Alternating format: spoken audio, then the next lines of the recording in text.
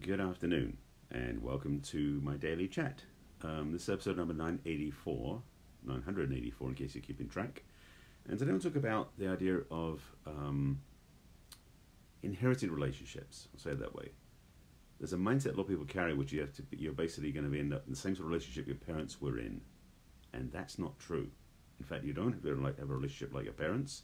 You don't have to end up like the way they did theirs if it's not one you wanted to be like. Let's be clear. I'll explain that in a moment. You actually have free choice to do what you want if you take ownership, and I'll explain that as well. So I talked before about how we have this tendency to pick up programming from our parents when we're kids without knowing it, and it's not like they go, "You're going to think this way." At least most parents are not like that. But when we're very young, especially 3, 4, 5 years old, where we don't have the faculty to go, "That's right, that's wrong" about relationships, maybe about playing in the dirt, something else you might have right wrong about, but relationships we don't. At that age, we're very young, we don't think of these things.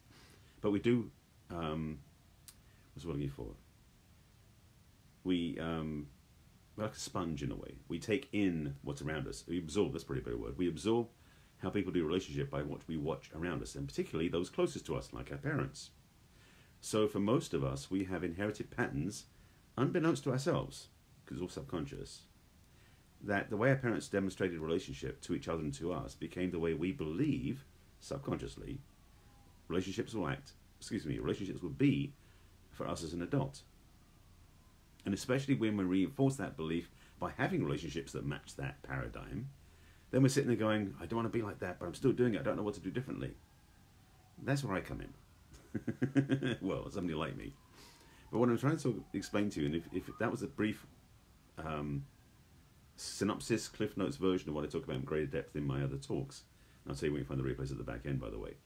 But the thing is, if you're in a place where you realize that's what's going on for you, that you're actually choosing relationships without intentionally doing so, perhaps subconsciously, that match that of your parents. Now, let me just flip the script completely on that for a second. Because for some people, their parental relationship, the relationship the parents had in front of them, was so amazing they've been trying to achieve it ever since and never have. That's a different issue, and I'll talk about that differently in a second. I think. We'll see. So this is primarily speaking to those people whose relationship their parents had wasn't ideal. Maybe their parents got divorced when they were young, or there was alcoholism in the family, or one of them cheated on the other one, or there was abuse, other things like that. Often, and unfortunately, there's a lot of that in the history of most people I know of, especially my clients. I'm not saying my clients have to have that, but it seems to happen a lot. So the fear that they carry is they don't want to repeat that cycle again. They don't want to be in a relationship where their partner's going to cheat on them, or they're going to cheat on their partner.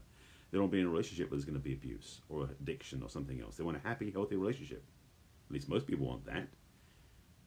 But the thing is, they don't always get it. And that's the reason why they don't get it. It's because they're running beliefs and programming below the conscious mind, well, back here somewhere in the subconscious mind, that are overriding their intentional choices. So if you've noticed that you've said, "I want to have this great relationship, it's going to have this happen, and this happen, and this happen," but what you end up with is not that, this could be why. And the clarity of this is understanding is that you need to take ownership, as I mentioned in the title. And taking ownership is not so much like, "I'm going to take charge of my life." It's more about taking ownership of your own mental faculty. Specifically, you've got to be willing to look at your past and your family upbringing and see where you've got attachments to it. Now, that's also judgments and perceptions and resentment, all these other things too. But the thing what's going on is that you're still running this automatic program, as I mentioned. And truly the only way to change that, really, I'm aware, well, no, let me back up a second, only tends to be the main reason, the main way to resolve this, is actually go back into your history, to go back at your childhood, what I mean say, and look at your parents' relationships, and look at it clearly, because we all carry a perspective of relationship that we've got in our memories that may not be the full spectrum of what happened. Like I said before, I was doing one of clients, and I also had this experience myself. All right, let me explain my own family dynamic, just so, and I've talked about this before, so it's not like it's an unknown topic. But give you this the reason why I say remember the way things are. Because the thing is, we oftentimes don't remember consciously the way things were when we were children. So I know, and I said this before in my talk, so you know my own background. Now I was raised in a very stoic English family, hence the accent. But also meant that we didn't express very emotionally. So my family's dynamic was very flatlined in some ways. just the way it was. We were just nice. We were nice people. I like to think we're nice people, but we weren't expressive very much. And in my early dating life, around my late teens, early 20s, every relationship I got into, which would last about 3 months every time, or less sometimes, wasn't very experienced at this stuff, but they would end the same way every single time. Each single relationship, the girl I was dating and myself would get into an argument, or something like that. She would get upset with me, or I would get upset, resentful, or something like that would happen, and she would break up with me. And it would always be her breaking up with me because I didn't have the faculty, the skills, or the ownership to leave her. But the reason why we were leaving, why there was a breakup, was because of this argument, and I had basically turned off once that happened. I'd shut down completely after it happened. Now, again, I didn't know at the time why I was doing it. I just knew it was the right thing to do. At least that was the belief I was running because that's the way it felt familiar. And this all ties back into my upbringing from my family, so I'll explain that. And then you can maybe overlay this with your own experience of your dating life, maybe in your 20s and 30s, maybe now, that correlates the same way with your parents' upbringing, or your upbringing with your parents. So when I was looking at what happened, I was clear that for me, the arguments were something that didn't fit in a loving relationship. Arguing, raised voices, getting out of hand, having really abrupt, abrasive connection with a partner was not right for me, according to what I was raised with. Because in my family, according to my memory, this is the piece I want to mention to you, according to my memory, there was no arguments in my family. Now, there probably were arguments in the family, but what I remember was there weren't any. So I either suppressed them, ignored them, I didn't think about them as being upsets. But I know pretty much my family didn't have major rows. It was always like, either work things out or stuff them down, to be transparent. Yes, that was 2 ways of doing things. Which meant any relationship I got into had to do the same thing. So an argument was the opposite of that. And so every relationship would end with an argument, meaning the argument would happen, and I shut down and quit, and my partner would leave. It was automatic every single time. Thankfully, in my late 20s, I started learning some things about myself and about life and other things through personal growth. And that's been my journey from then until now, where I've become pretty facile in the understanding of how relationships work and don't work. But one of the biggest keys I know, and this is what I'm talking about here, is that what I was doing in my early dating life was absolutely based upon what I remember my parents' relationship to be like. Now, looking back, there's certain parts of my parents' relationship I absolutely adore and love. They were loyal, they were together for basically 60 years till my mother passed away, which is something I haven't achieved, and I probably won't achieve now because I don't think I've got 60 more years on the planet. But I do understand that as part of the ideal I had. At the same time, even that ideal worked against me in my dating life. So you may have had something like that yourself, or perhaps you had experiences in your relationships, in your parental upbringing, that wasn't as ideal as that. And again, I'm not saying it was ideal, because my memory was saying it was. But perhaps you're bringing forward, or you're understanding now, your own upbringing was tumultuous or challenging. Again, maybe there was divorce early on, or there was abuse, something else. All those things will influence your adult dating relationship experience. And what tends to happen is I include myself because I've done the same thing, will repeat the same cycle that was in the experience of my parents bringing me up. Your upbringing with your parents, sorry, that way around. That will affect your dating life. Your relationships, your experiences, and maybe even marriages will end up reflecting what happened early on. And I've seen it happen so many times. It's almost like I can tell what the parents' relationship was like because of the way they were. Maybe they got divorced 3 times. It's fun enough. Maybe one of their parents did too. It's like that sort of thing becomes extremely weird, but telling of how people's relationship experience was. Not easy, I understand, but it's one of the biggest pieces you have to work out and get the understanding of, to take ownership of, as I said in the title, so you can be free to love again the right way. Meaning that if you want to have a different relationship experience than you've had up to this point, this is the fork in the road, so to speak. The choice point of where you go forward from here. Because one path is doing this, just hoping for something different, doing the same thing again and again, hoping for a different result. And that is the definition of insanity, according to Albert Einstein. Doing the same thing again and again, expecting different results.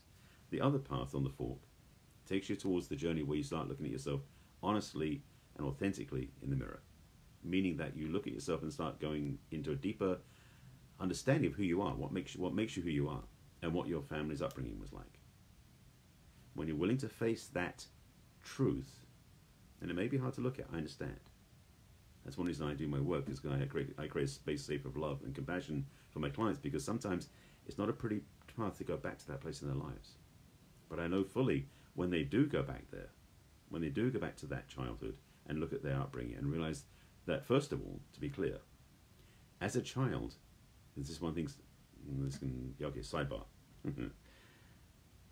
Some things happen sometimes with our parents where we think as 5-year-olds, we think we can fix it. You may have had this experience yourself.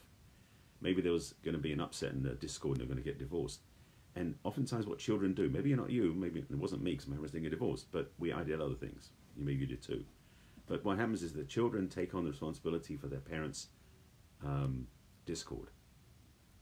So many people I know, and you may know people like this too, as well, maybe not yourself, but maybe people you know, who still carry a belief inside from when they were 5, 6 years old that somehow the divorce was their fault, or the divorce was their responsibility for their parents breaking up.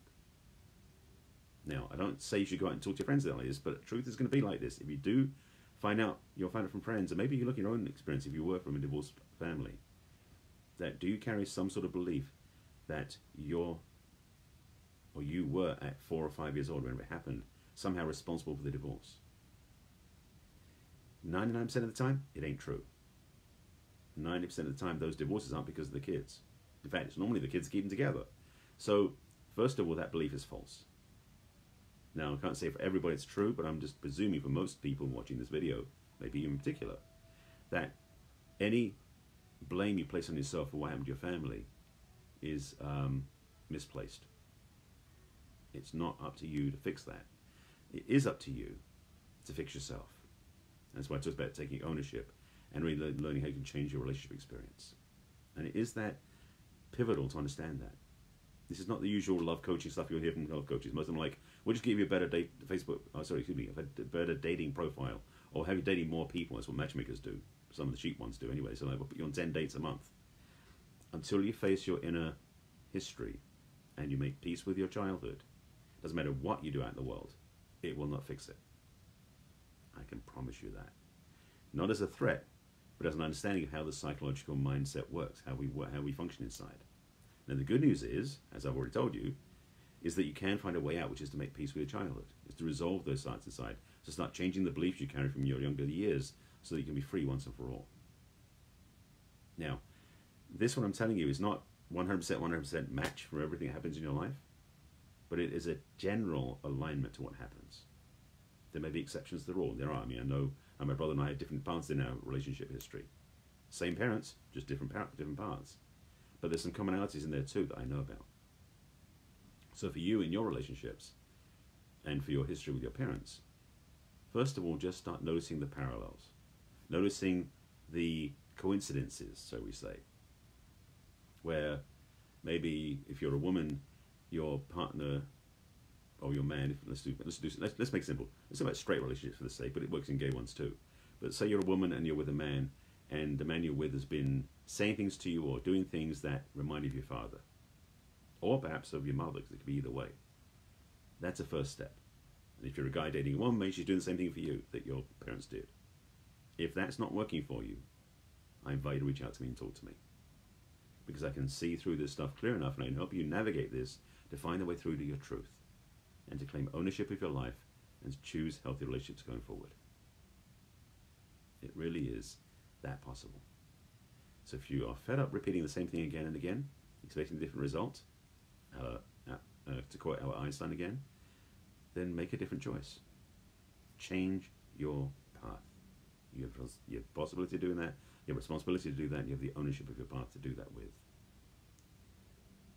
I'm going to put 2 links in the comments for you to help you with this. One will be a chat with me. You can book us. You can just schedule a conversation with me as a gift from me to you.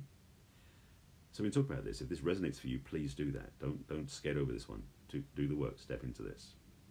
Secondly, as a reminder, because I'm talking about this all the time, part of the ownership is you need to start taking care of yourself more. Now, you may be taking care of yourself at the gym, maybe taking care of yourself at your diet. I'm talking about taking care of yourself emotionally, because most people don't do that. In fact, most people tend to shy away or ignore that and go, I'll just go and work out at the gym. I'm going to be healthier and I'll take care of myself and I'll go drink the right drinks and eat the right food and be paleo or vegan or whatever it is. But until you work with your emotional self and you get that healthy, life can never get really as good as it could be. So check the link in the comments, but also the second one I put in the comments is my self-love meditation. My guided meditation works because it takes you to a simpler place where you can find inside yourself the place that loves. And you can connect to that and start amplifying and expanding that so it fills you completely. It's a simple idea, but it will transform your life, especially if you do it every day. My invitation in the guidebook that goes with the 2 audio meditations, an AM one and a PM meditation, is to practice for 30 days. Some people do it much longer than that. It's up to you. But do 30 days for a start and see what happens. It will change your life for the better. So check out the links in the comments for those 2. And if this provoked anything for you, let me know. I'd like to hear what you're thinking about this topic in particular. If you have any questions, you can DM me over social media, or you can fill out that link in the comments. But don't just sit on it. Please take ownership of your own life and your own choices. It isn't up to some fluke of nature. You have control and you have dominion when you're willing to choose it. Take conscious ownership of your life and see what happens. Again, I can help you with that. So that is about it. I think that's going to summarize my topic for today. This is my daily Facebook Live, by the way, in case you haven't seen my talks before. I do this 7 days a week on my personal page on Facebook, at least to the end of the month. That'll be my 1000th broadcast. I do this every day at 5 p.m. Pacific time, usually, on my personal page, which is facebook.com/Barry Selby. Join me live anytime. Well, at 5 p.m. If you haven't seen my broadcast before, I do have an archive of my replays. I keep them, first of all, on my business page on Facebook, which is facebook.com/BarrySelby.author, where you can find me there. And you can watch and peruse all those topics. You can comment and separate through those as well. Although Facebook doesn't show all of them. It's only showing about 200 or 300 out of the 980 plus, excuse me. So I have a backup plan. Literally, I back my videos up to YouTube, where I know I can keep them safe. So if you go to my YouTube channel, which is youtube.com/user/Barry Selby, and subscribe to my channel, there's a playlist on there called Messages from the Masculine, where every single one of these talks is saved, archived, and available for replay. You can search through the titles, keywords, whatever you like to find what you're looking for, and perhaps get some inspiration. So that's about it. I thank you for watching. Again, check out the links in the comments. They are worth your while to invest your time, your effort, and in one case, some money. With that, thank you for watching. I will see you again tomorrow, same time, same channel. And as always, please, take care of yourself. I'll see you again soon.